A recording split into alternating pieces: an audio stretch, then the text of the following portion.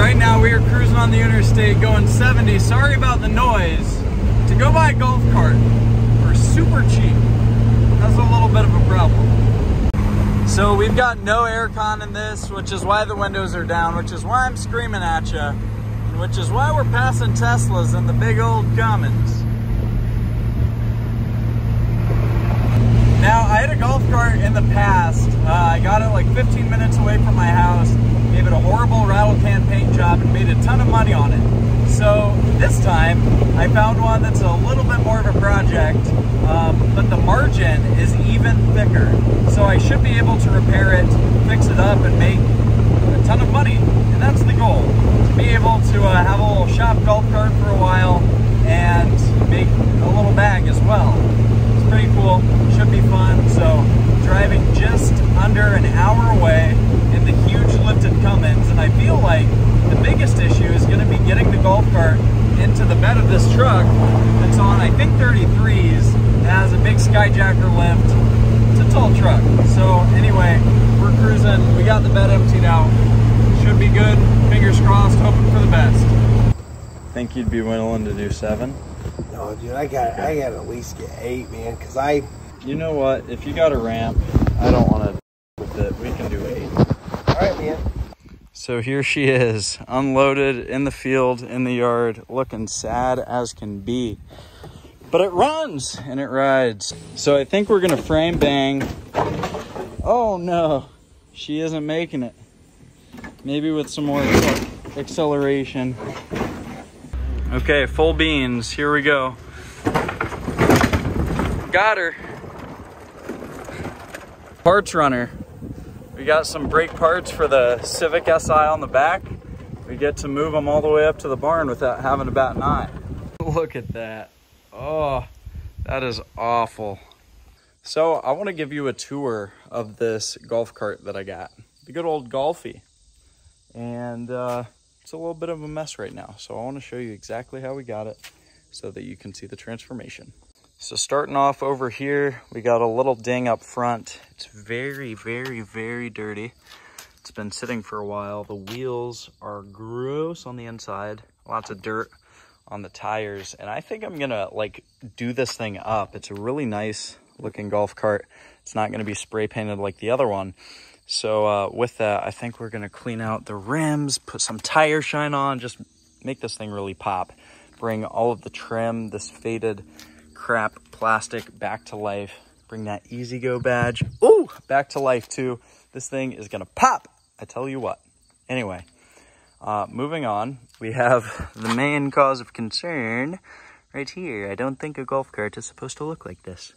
So yeah, we got the frame issue to sort, but she runs, she rides. It's dirty in here.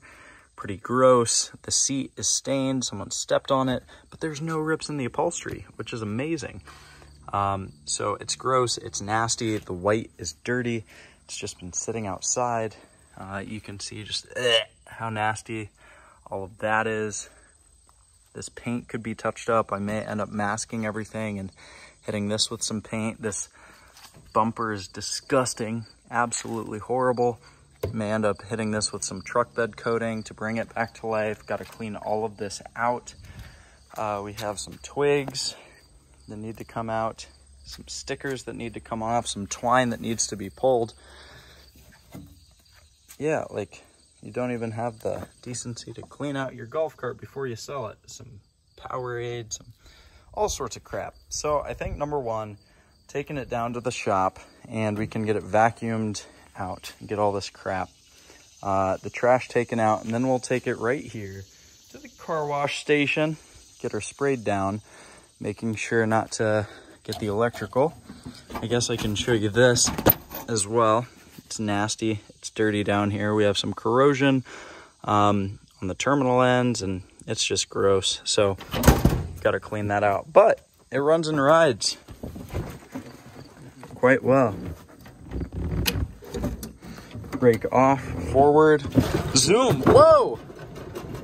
You saw that camera fly back. That is some torque, I tell you what. We can go high speed down the road. You can hear that wind noise, the steering wheel's a little off. And the brakes are great as well. I'm gonna yam them. Oh, we locked them up right there. You heard that too. And just for the haters, oh, we gotta grab that Powerade so we don't let it reverse quite fast as well. So everything is good mechanically with the Golfcart. It's just the frame that we had some problems with. But we'll get that addressed. We'll get her clean. We'll get her vacuumed right now. We're going off-road. Did I do a J-turn?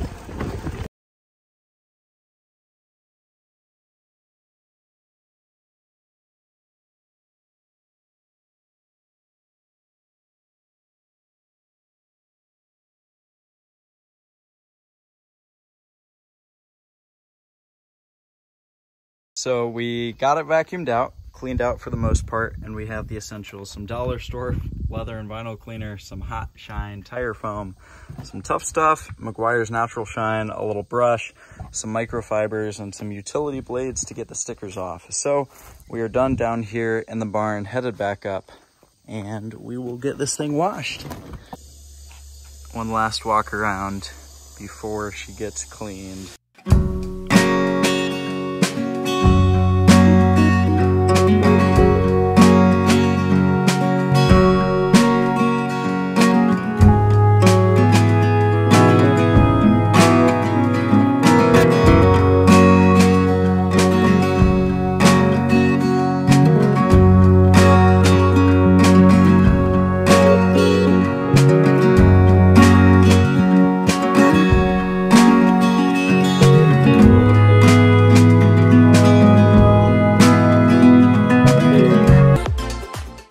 So we got the preliminary clean done, and it looks a lot better.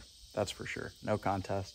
But there are still quite a few standards on the seat and detail work that needs to be done, and the stickers need to be removed. So that's next.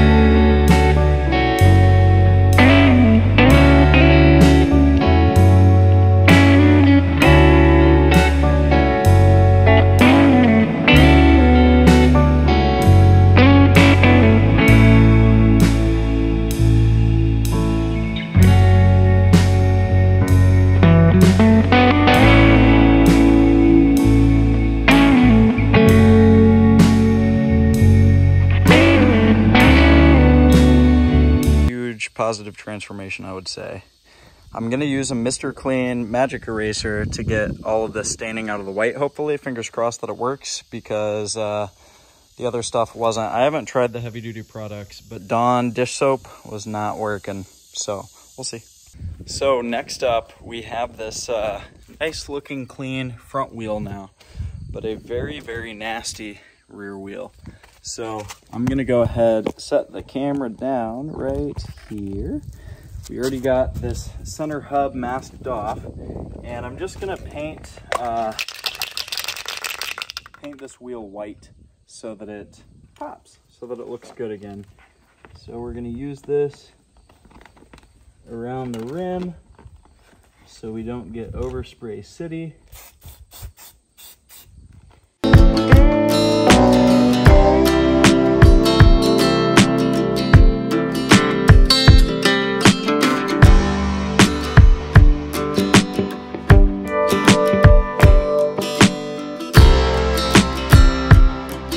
How this thing looks now that it's clean, now that it's all hot shined up. I think it looks a lot better, way better. So we still have to tackle this. I was correct in my assumption that we're gonna need to mask that, hit it with some truck bed coating, but it'll be good. We'll hit this with some black paint as well to get all of this rust looking better. And I think that's it for the detail. So we got that side looking a lot better compared to all the fading over here. I'm gonna blast this side and should be good. I'm gonna go ahead and hit all of this with some coating as well to give it some more durability and to really finish off that look. You can see great transformation there.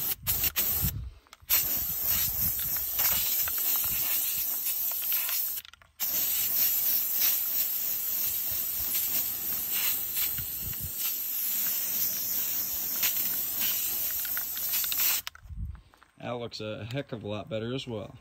Also gonna go ahead and reshoot this real quick, get that taken care of and back to black too. You're nice now. Oh, Billy Bob. Here we go. Ready? Yeah, as I'll ever be.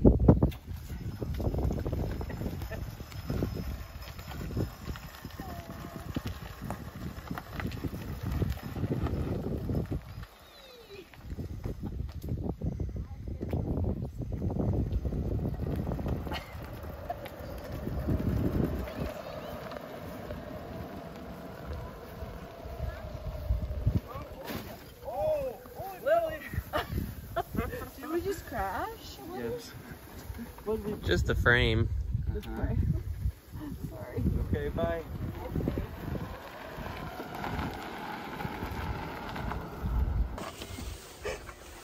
I want to take a piss.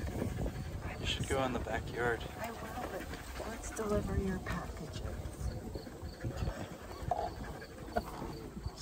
Hang on. Go. Yes! Oh, we should haul this to Michigan when we go. Just playing. We could throw it in the bed of the truck. Yes! Let's do it. Let's throw it in the bed and just guess you will love it. It would be fun. It would She and be Charlie fun. could ride on the back. Yes, she could drive it. Okay, we'll get out of here. Did I run over her?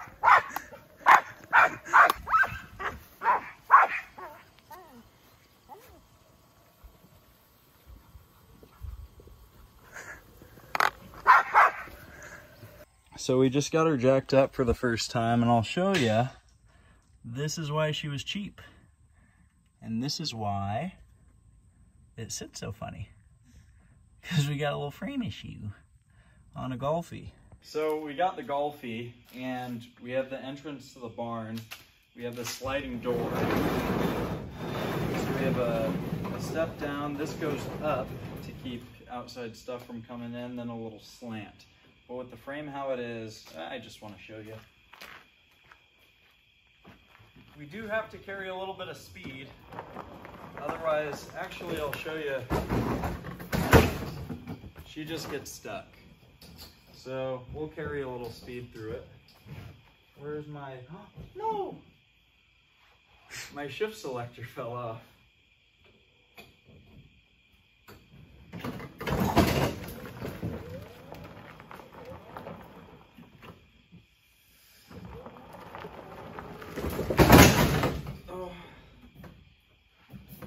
Maybe we changed the approach a little bit.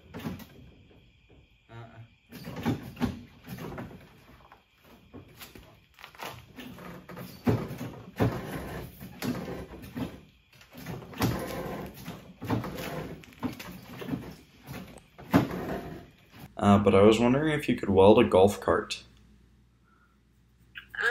We probably can. Like, what part of it are you wanting? The underside. There is, there's a part of the frame. I said we weld the car frames all the time. Oh, easy.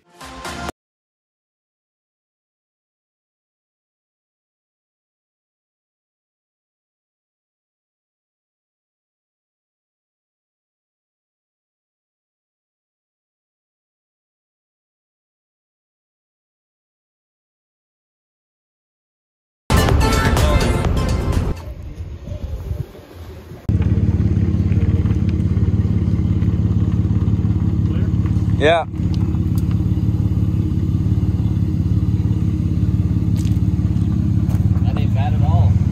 So just a couple days later, I got a call saying the golf cart was done and the grand total was a whopping $108. That's it to get the frame reinforced and all good.